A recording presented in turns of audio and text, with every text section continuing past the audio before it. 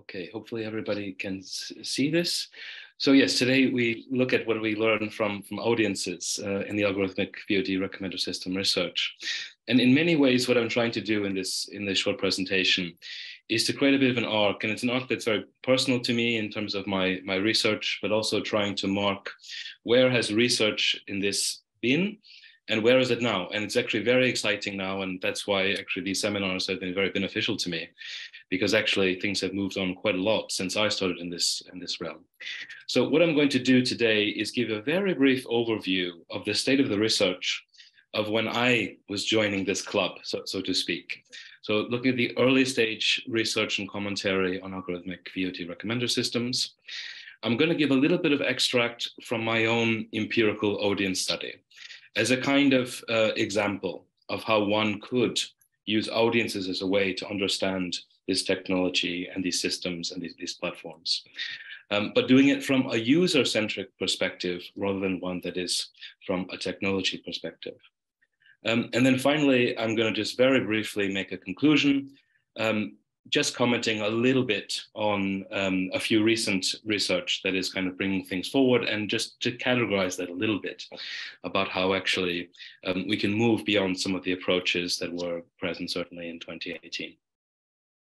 So to this first brief part, what were the assumptions of this early stage research?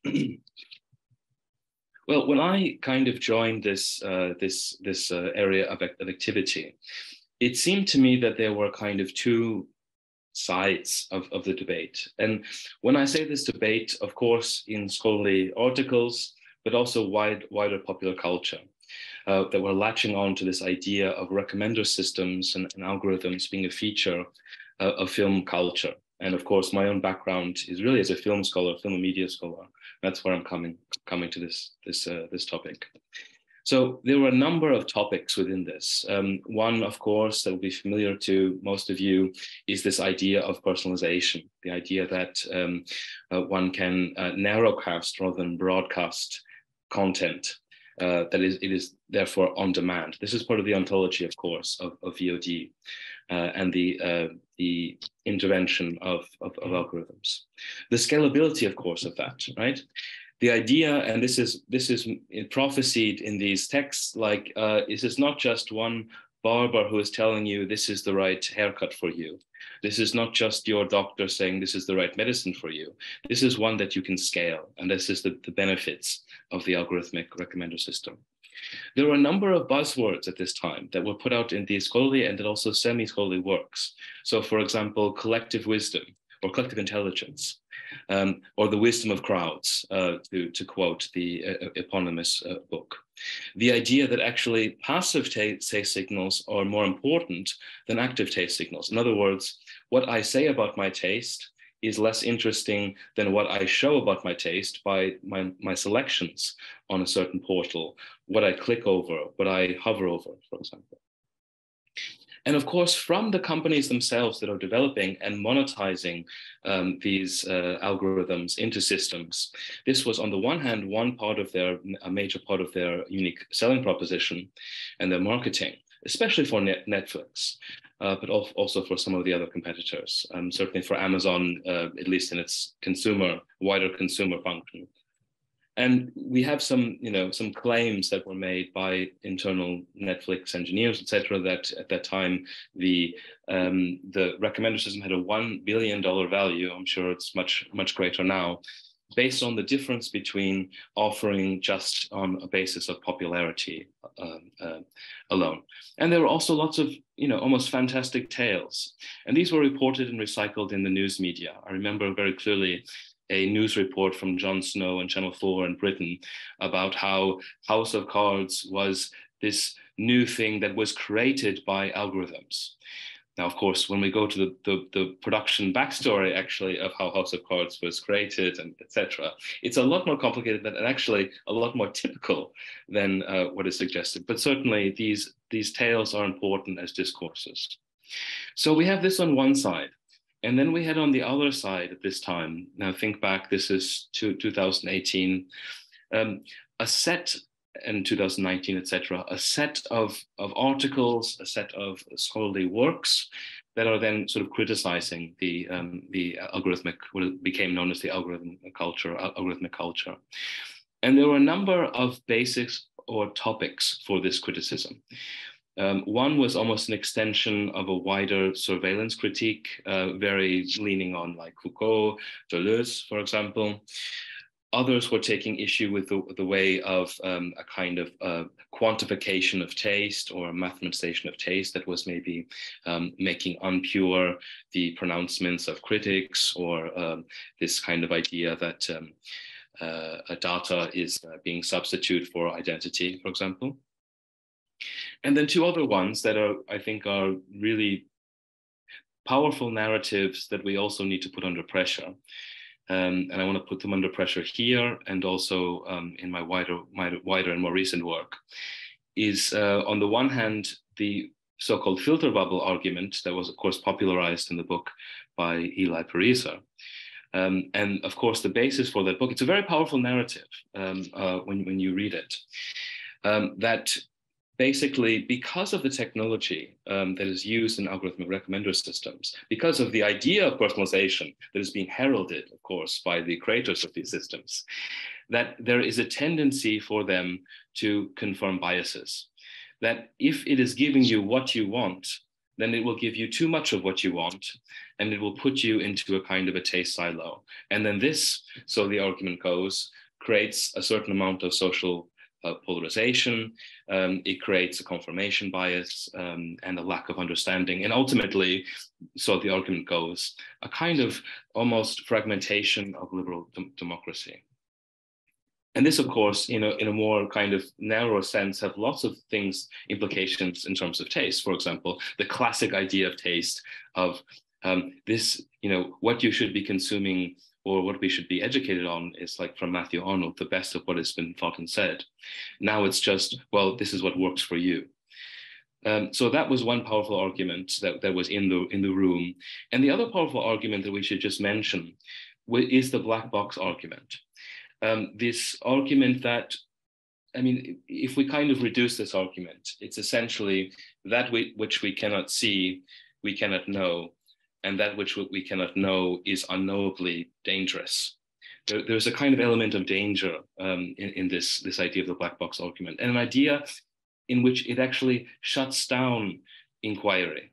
And actually, that's a big part of always been a part of my problem with that argument, is that fair enough, yes, we can see into some of the mechanics of the algorithm, a lot of this is proprietary data, but the idea that suddenly now as scholars we're hopeless to research these phenomena, that's where I have a serious problem with that argument.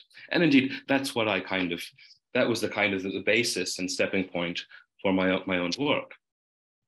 Because what is very interesting about both of these sides, both the kind of cheerleaders and then the ones who are making some really trenchant critiques of this system, is a common assumption.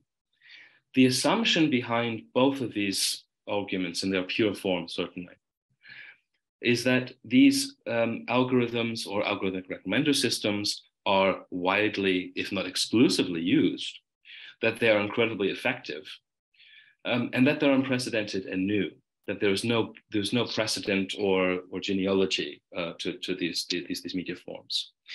And underlying this, of course, is a very strong techno-determinism, is the idea that if this technology exists, if there is a certain affordance to this technology that we can determine through analysis, for example, the idea that if an algorithm is trying to personalize, then it will lead to an over-personalization.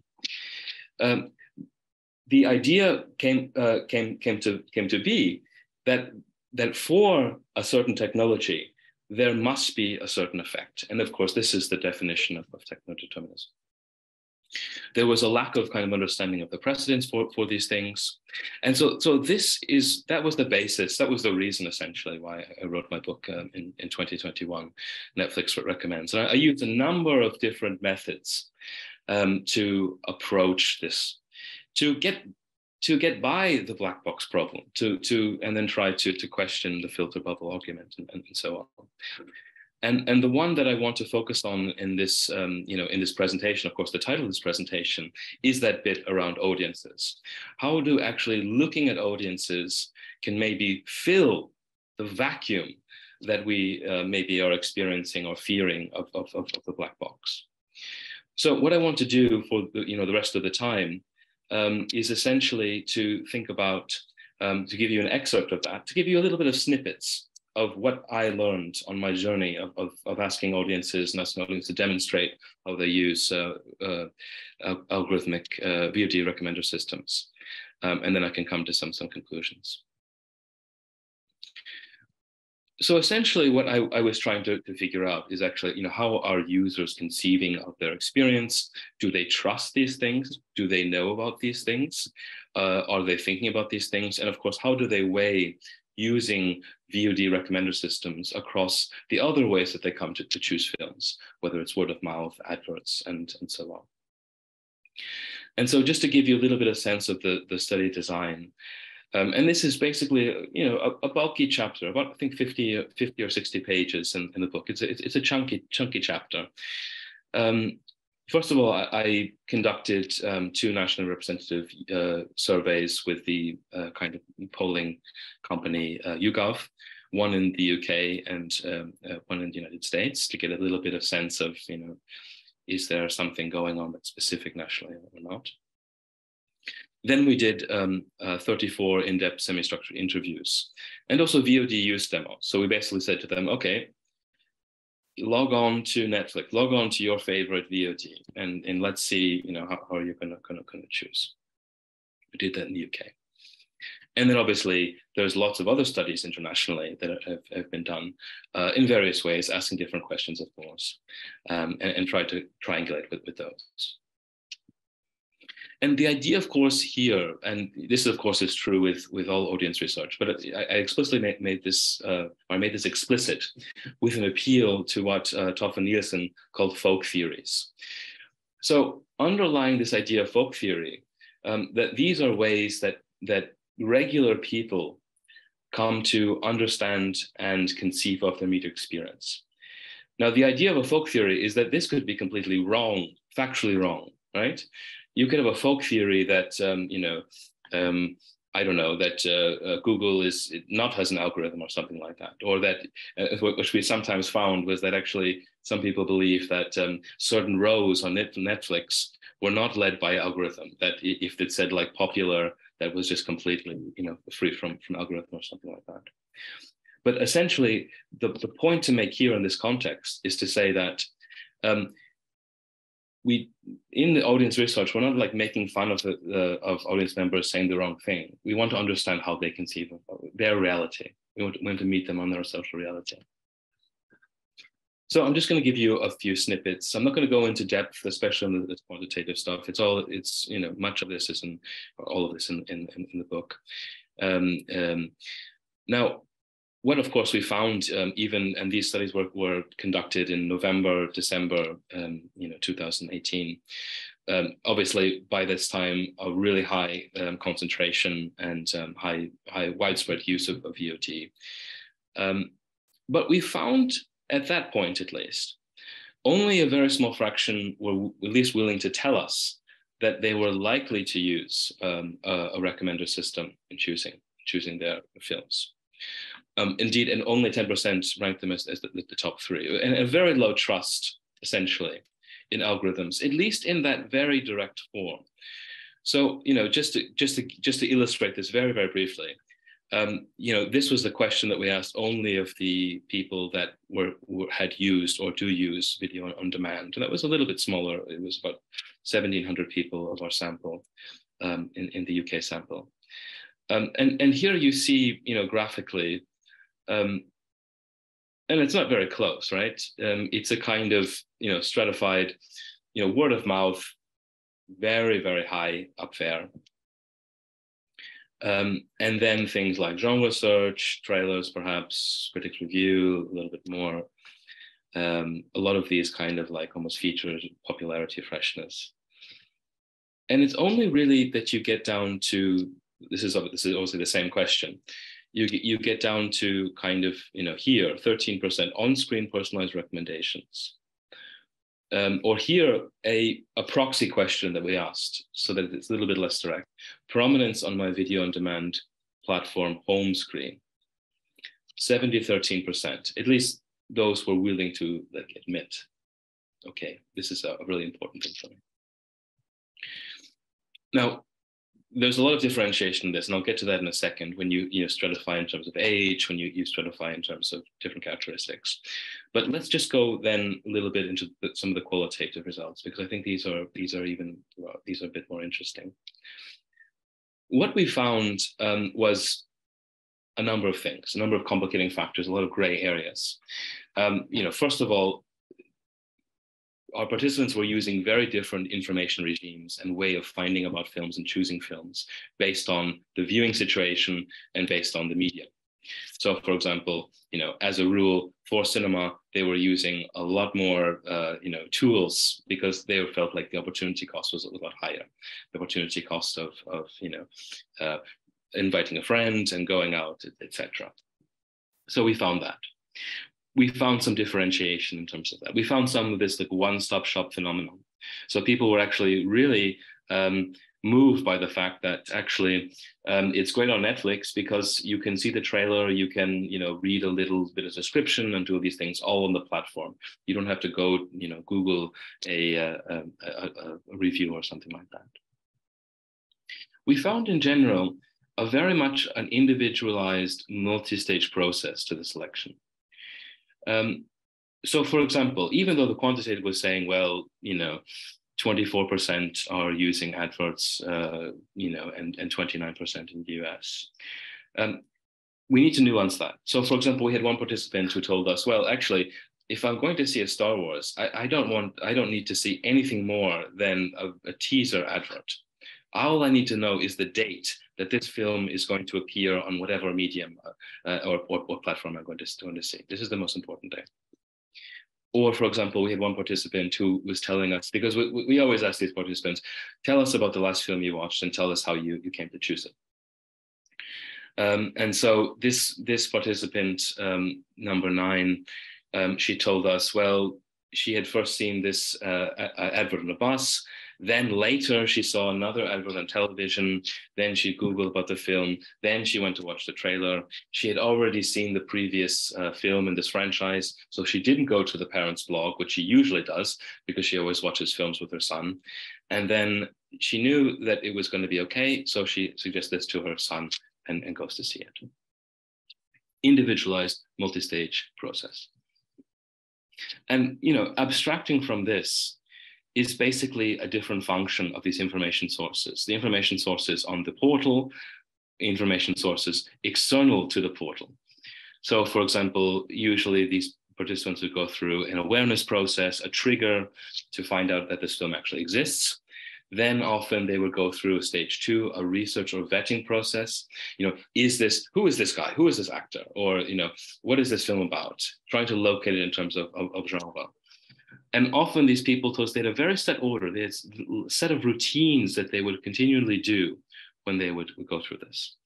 And then often when this film was striking to them, when it was disappointing to them, or whether it was great, or whether, whatever it was, they would have a third stage, which is basically during watching the film or after watching the film, to test their opinion, to find out the answers, if it's a true story, to find out more about that, to look into the production history, and so on and so forth.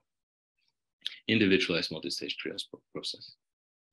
So that's one little tidbit that we saw. I want to give you one more tidbit of what we kind of found out in this audience research. And this about the kind of level of credibility and trust that our participants had within this, in these algorithmic recommender systems. So again, if the level of trust was very low, if we ask participants directly in the quantitative, for example, or directly in the qualitative usually. But there were certain subsets that were actually quite keen on them. And we want to really kind of understand, these different types of audiences. So we had select demographics. Usually the younger ones were much more keen, certain demographic groups, etc. And so, for example, in the qualitative, we had 4 of ours that were really just gung-ho about these tools. And there were different reasons. And a lot of these reasons were essentially recycling media narratives and marketing narratives. So, for example, we had our youngest participant, who was 15 years old, says, yes, I like using these because these recommender systems encourage new shows. You get to choose more widely what you watch. And there's just so much choice out there. So these are very important to me. And indeed, what he said was, in opposition to what we might think of maybe our reaction or to some other audience's reaction, he says, no, I don't trust critics because anybody could do that. I trust what the recommender system tells me. Interesting view. What was very interesting, though, was when we did this demo. So we do a demo with this participant number 2, and for her, like with everybody, we said, okay, put on your VOD. And show us what, if you're just kind of scrolling around and want to pick something, what we're going to pick. So she said, well, I would pick this film, and it was a film called Queen of Katwe. And essentially, through this kind of narrative between this participant and my research assistant, it became quite clear that basically, one, she had some trust in this recommender system and its expression through this 96% and through the match score. This was important to her. Again, this is a person who has a high level of trust, already stated a high level of trust in recommender system. So, and this was a quite interesting thing. The research assistant asked her, well, what would you do if that film, Queen of Katwe, had only 60%? 65%, would you still want to watch that? And here you see, actually, she says, oh, well, actually, no, I would still watch it. And what you see her doing and rationalizing in this last little bit at the bottom of the screen is essentially she's triangulating other information sources. In this case, it's very clear the thumbnail, the marketing materials, are really affecting her choice. She thinks that based on the visuals, this is going to be a genre that interests me. This is going to be a film that interests me. So in this case, we need to think about this. Not only this is a recommender system that is determining, is brainwashing this person, but actually this is someone, even though she has a very high level of trust in the system, is triangulating different sources. So yes, we need to always keep these things look at these things with a grain of salt. And obviously there were a lot of participants in our study that were very skeptical. They were equally skeptical. They would say things like, I don't trust an algorithm. I would never gonna watch something algorithm tells me what to do. I do the opposite. It's not authentic, and so on. But in many ways, these polls were the exceptions that proved the rule. What we in general found, and I won't go into these things in great depth, but what we in general found was a kind of underlying ambivalence about these tools.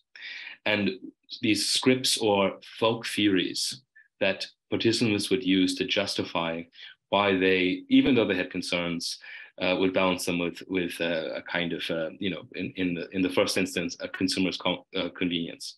So a kind of I don't know if I would call it a cognitive dissonance, but certainly a kind of Janus-faced approach, ambivalent approach. On the one hand, a theoretical mistrust. At the same time, it's like, well, it's very convenient because, well, I'm just wanting to watch a film tonight for relaxation. Another folk theory was about this idea that recommender systems misjudge moods and they can't understand the interest of human taste. In other words, a limit about the effectiveness and trust in recommender systems.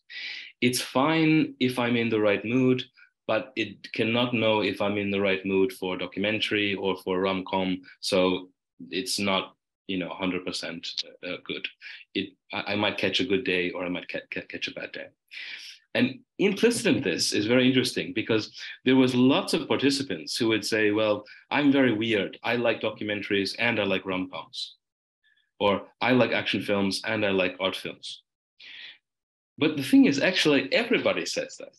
If we look actually at larger studies of taste, this is actually not a peculiar thing. This is actually a more normal thing. But people believe that everybody else that they are unique, that they have these different tastes, but everybody else is just watching rom-coms or just watching documentaries, etc. So that's a very interesting one. Okay, and then there was another narrative or folk theory about surveillance, filter bubbles, and so. And here again, there are a lot of recycling of the narratives that are coming down through the news media, that are coming down through academic discourse as well. And they were essentially kind of replicating these narratives to understand their media choices. And so they would often say things, it would come down to this idea of fate or free will. So some people would say things like, you just can't escape algorithms these days. So just have to go along with that. Or they would say things like, oh, if you want to escape an algorithm, you just go to the different genre. Again, there's obviously some misconceptions about, the role of algorithms there, but it's important, this narrative. Okay, how am I doing for time, Paolo? Just fine. So you take the time. Okay. Yeah, I might not go into this slide. I'm coming to my conclusion, by the way. I might not go into this depth. Maybe we can bring this up in the Q&A. But they had some very interesting things to say about critics and algorithms, and we can come back to it. But again, then the overarching thing is it's complicated. It's not a one. Here I was testing out, and as Paolo and Katarina were saying, I'm coming through my prior research into the role of film critics in the digital age. And it's the narrative of, okay, algorithms replacing film critics one-to-one, that didn't hold up. It's a lot more complicated than that. And we can get to that in the Q&A perhaps. But I want to come to some conclusions, and I want to just touch on very, very briefly some of the really new promising research. Some of it has been featured in the seminar series, and I've been very appreciative of that. But just to some conclusions that I was reaching in my research about audiences and the use of audiences to understand these technological phenomena. On the one hand, everybody's doing it, right? SVOD is very widespread, so we know that actually a very high percentage of the population in the UK, throughout Europe, and so on, is functionally using algorithms in this sense to access audiovisual material. At the same time, if you ask participants directly, recommender systems and algorithms have a very low credibility among the general population. And we know this from the nationally representative surveys that I did, and we know this from other surveys that have been done in Europe and so on. Bertelsmann Stiftung, for example. So there's other things that we know about the ways in which people come to access films, which belie the idea of this idea that maybe pure filter bubble narrative. That because these technologies exist, because people are using them, therefore people are going into the filter bubble. A lot more complicated than that. And we only know that by looking at this through audience perspective, rather than looking at this through the perspective of the portals, or looking at the perspective of technology. And of course, one other thing that is a kind of a side note from all this is that word of mouth, in the so-called age of atomization, in the so-called age of algorithm and so on, and we don't want to, undermine that fact at all. Well, old-fashioned word of mouth, what a friend tells you that they're watching, is still by far the most important factor. And we saw this. It was a very interesting. I just saw this one anecdote. It was a participant of ours, and he was from Scotland, and he was a very low use media user. So he would watch, just a few. Films, per month or something like that on VOD. And he would say, look, films and series have a very low, role in my life. I'm not a cinephile, but I like to hang out with my friends, and I go to the pub twice a week with my friends, and they like to watch things, and our conversations are usually around, what did you watch? So he would be watching, on Netflix and things like this to be able to have conversations with his friends in the pub. Films were having in his role a very strong role in his social life, but not as a kind of aesthetic form, or not really even as entertainment to a certain degree, but to grease as a social lubricant. And I think we need to always keep this in our perspective when we treat this subject. Okay, we've seen the number of themes, etc., and really interesting things. I mean, you know, I could go much more in depth in these in the Q&A, but the differences between heavy and light users, between low stakes users, high stakes users, and I talked about this idea of keeping up. So the idea, the Scottish chap, the sociality was very, very key to him. So I think, you know, one thing just to kind of, you know, leave this on before I go to the final slide about, you know, the research going forward. You know, the algorithmic recommender systems are undeniably extremely complex and kind of almost miraculous in the sense of the work that has been done into them to create what they are. And as one Netflix engineer said, you need a PhD in statistics or a PhD in mathematics to truly understand that. No doubt.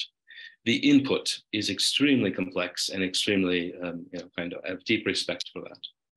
But in many ways, the output of recommender systems, at least in these days, are less complex. The idea that 97% or 65%, those numbers alone, or the other outputs of recommender system on a platform from the user perspective is a lot less complex. And it's clear that audiences are kind of, you know, registering that. Okay, so just to wrap things up, thank you for attention. In this, or how my research is going forward since the book came out is in an essay that I'm currently writing about the ways in which we could go forward with research into this topic, and ways that transcend or triangulate or get around, you know, the filter bubble argument, and certainly above all the black box problem. Because as I said at the beginning of this, I find the black box issue as a scholar very demoralizing. And it's a kind of again, as I say, unfortunately, it becomes a way to shut down a conversation rather than open a conversation. And I want to, in my research and everything I do as a scholar, to open conversations rather than shut them down. So I just, in this new essay, what I suggest is 3 potential ways forward that different people are using. Certainly, I think longitudinal data collection, like has been recently done very successfully by Amanda Lotz, for example, and collaborators, working with Ampere analysis to actually see what people are actually watching. So to go beyond just counting, you know, what is actually available somewhere in a back catalog on a VOD, because of course, as we know, the presentation of the content will vary from user to user, but actually be able to detect what people are doing. And in essence, a lot of this is done through audience research, but let's just call this longitudinal data collection, because we can find lots of things about media use, and for example, about diversity of content, about exposure diversity of different films and different nationalities and so on through this type of research. So this is one maybe avenue going forward. The other are the kind of experimental studies, and you know, I was really I got a real kick out of the presentation that Nico Pajkovic gave on this seminar series and the experiments that he was doing. You know, very, very interesting stuff and very productive kind of avenue of research going forward.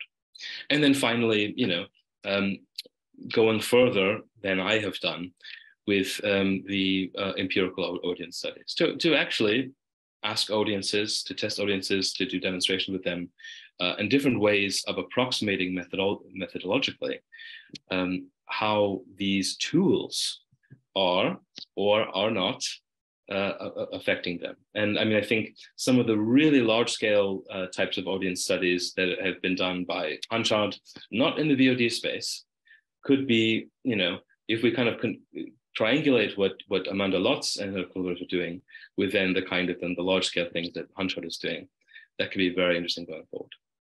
But thank you for your attention, and really delighted to be here and to hear any questions that you have.